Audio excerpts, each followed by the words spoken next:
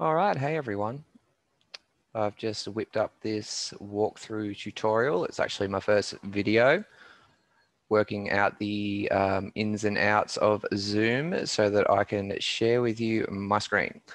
So what I want to take you guys through today is interacting with the Binance Smart Chain Protocol with a ledger. So that's probably the safest way you could possibly hold your assets and be able to interact with a smart contract protocol at the same time. So I want to take you back to the beginning. So I'm just going to take you through the withdraw page. So what you want to do here is you want to select which transfer network you're going to send it to. Now, if you were to send it to BEP2, BEP2, that would appear in your Ethereum wallet, your standard Ethereum mainnet. But what we're actually going to do is we're going to select Binance Smart Chain. It'll come up with this warning. You understand.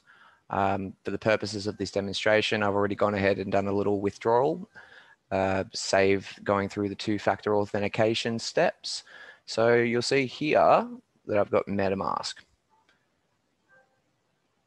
In order to send it to the right place, I would have copied to my clipboard and pasted it there. So we want to hit this little colorful icon up in the top right of the screen. What that's going to do? It's going to drop this box down. And the part that you guys will be most interested in is connect hardware wallet. So it is worth pointing out that despite the fact I'm on BSC mainnet, I'm actually operating with the Ethereum app on the ledger. Now, there is a very important step within that as well. So you pick up your ledgers, you scroll through, select Ethereum app, application is ready. Go one to the right, two to the right, you've got settings.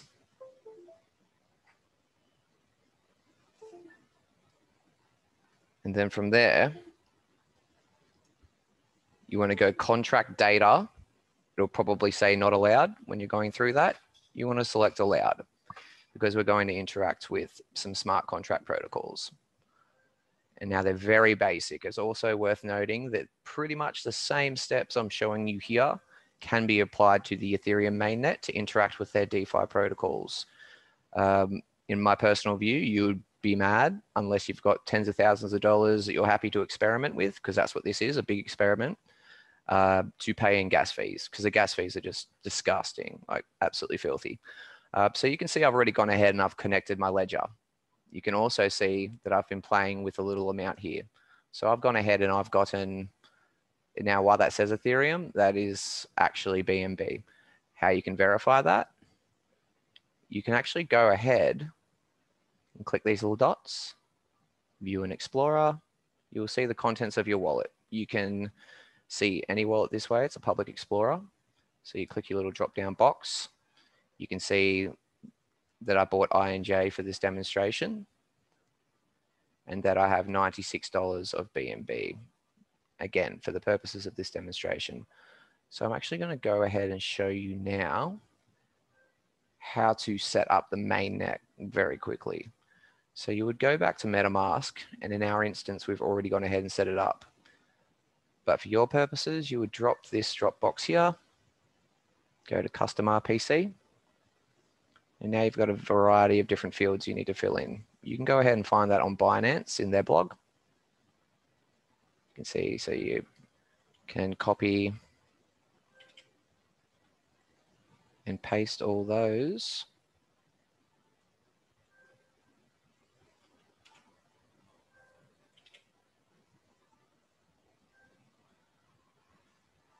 Chain ID. Now you'll see that I won't actually be able to set it up because it already recognizes that I'm operating off the mainnet. URL is already present in existing list of networks.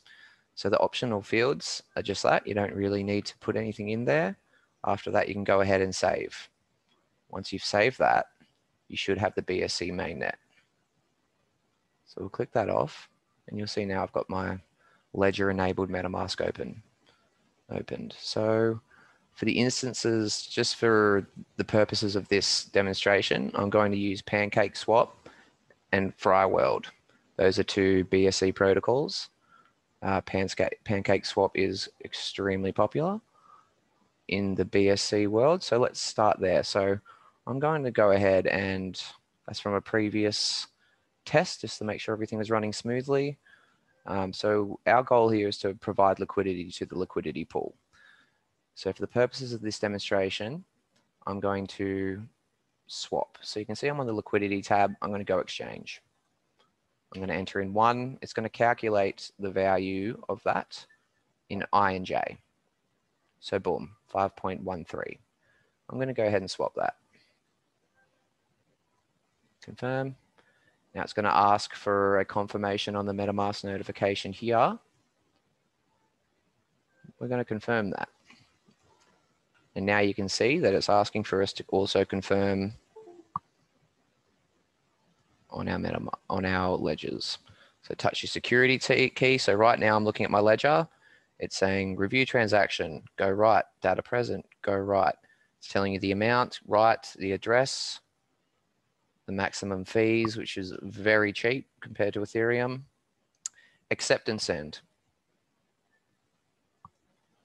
I've approved that now. So we wait for just a few brief moments as it is an incredibly efficient network.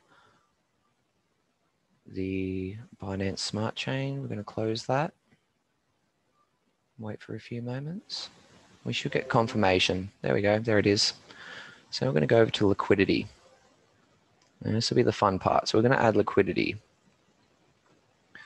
Now we're going to select our tokens. So I won't go into an explanation of things like impermanent loss. That is definitely for another video. It may involve some PowerPoints. There is a lot of information out there. I will tell you though, it takes some time to wrap your head around. The concept's not simple because you've got 2 moving parts. As you can see, liquidity on a decentralized platform, and this is also common in the Ethereum mainnet DeFi protocols as well, is that it basically wants a 50-50 split. It wants a 50-50 split. So if I went max with all the INJ I have, you would see that I don't have enough BNB. So because I don't want to exhaust my BNB and I want to have gas fees, rather enough BNB to pay for gas, I'm going to add liquidity. It's going to add a pair of, from 1 BNB, it's going to match it with 5.14287 INJ, injective protocol. I'm going to go ahead and hit supply. So you can see from this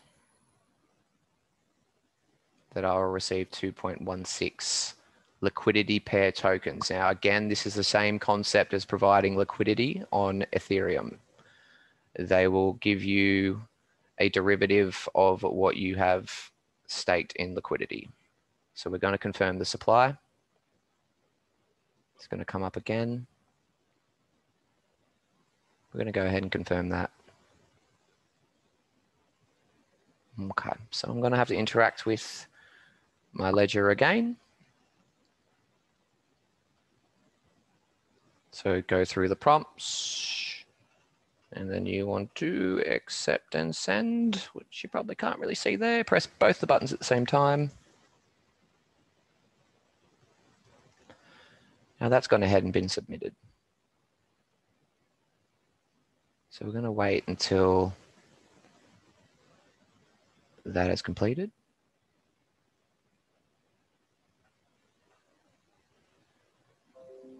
There we go. So now I want to show you what you get for having done that. So you're going back to your address. We're going to refresh this now because we have changed the contents of the wallet. And don't be alarmed by the fact that the value has gone down. As you can see, we have 2.16 Cake, the exchange we got it from, LP liquidity pair. So now what's really cool and important to understand as well is that this is simply a derivative, but there are things that you can go ahead and do with this derivative. So Pancake Swap have a partnership with FRY.WORLD. Basically what I'm briefly showing you here, so this is their Cake LP V2. We're already in there, as you can see. So as you can see, there's various APYs for each of these pairs. Now, there are a lot of factors that go into determining the the APY rate. it's not fixed. It fluctuates with the value of both the assets. If one goes down, one goes up, both go down. That's when you also got to wrap your head around the concept of impermanent loss, which, as I said, it's beyond the purview of this particular demonstration. But you can see here, INJ-BNB LP. We're going to drop that. You'll see that it recognizes the derivative liquidity pair in my wallet, INJ-BNB. So we're going to go ahead and approve that, which again is common on DeFi protocols. You'd have to pay the same thing as well for Ethereum.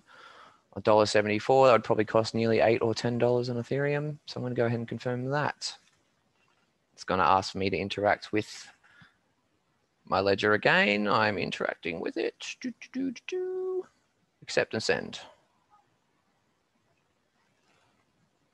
So now we're just going to hang out and wait for that to be confirmed, and that should not take too long. Cool. Awesome. So now that's been confirmed, we're waiting for this button to change. Hello. So I want to go ahead and deposit all. I'm going to go do that. Now we're going to confirm that as well. That will require us interacting yet again with the ledger. It is very intensive, the amount of interactions that take place with the ledger. But as far as protecting your assets and using them through a Metamask protocol, it is probably the safest way of doing it. So that's been confirmed. So now you'll see that I have 2.16 LP tokens. This particular protocol, it's important to recognize because I'm not shilling this as much as I enjoy it, and I have other MetaMask accounts where I keep like many of my holdings. Uni-BNB is a favorite, TWT-BNB is a favorite, BTCB, which is just simply Binance chained wrapped Bitcoin with BNB. I've got a few other ones that I dabble with as well on here. Those lock in there. So you can see that if I was to withdraw it right now, I would only get 1.77. This particular protocol will punish you if you try to withdraw it too early. So you leave that here, and over time, your total LP tokens will grow. So right now, you can't really tell by looking at that, but that will go up at a compound interest rate of 106% over the course of a year.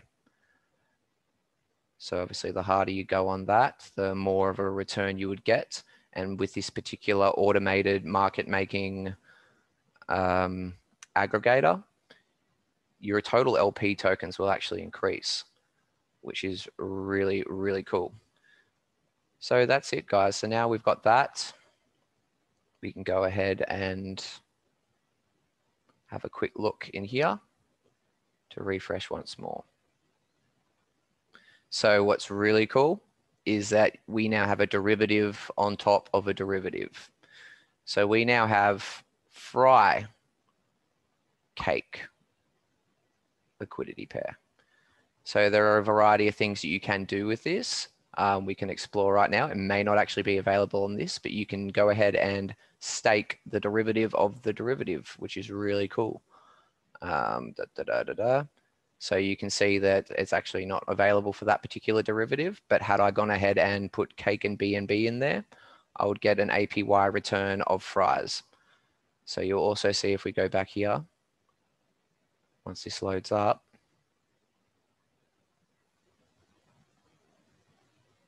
that my total APY, had I put it in Uni-BNB, it does not apply to INJ-BNB at this stage, unfortunately. But on another wallet, I have it on Uni-BNB. So that's where I would have single staked my derivative of my derivative, my FRY cake liquidity pair. I would have received 51% APY of the native token for this platform, FRYs. So that's just one example of what you can do with DeFi protocols. So take pretty much what I've just shown you here, and you can go ahead and do that on the Ethereum mainnet if you're game enough to deal with those gas fees. Because like I say, they're just, no, I wouldn't do it out of principle. That's just me though. But each to their own. Okay, guys, so I hope you found that helpful. If you have any questions, you can, of course, reach out to me about any of this. I'm always happy to help. And I hope you guys all have a great week. Awesome. Thanks for watching.